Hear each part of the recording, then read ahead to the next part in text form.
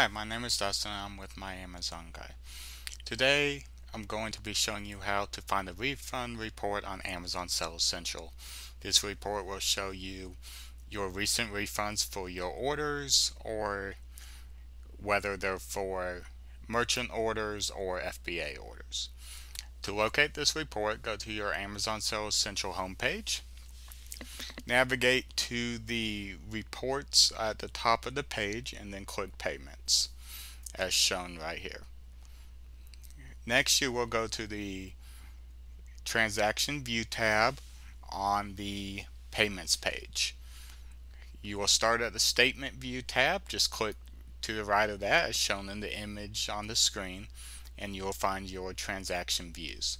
Once you are on your Transaction View tab, you can filter the payments report by refund as shown here.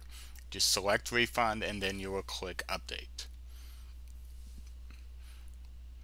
And then once you have this done, you can select what you want the report to be for. You can choose from 3 different options, including statement period, the past number of days, for example 10 days prior, 5 days prior, or a custom date range.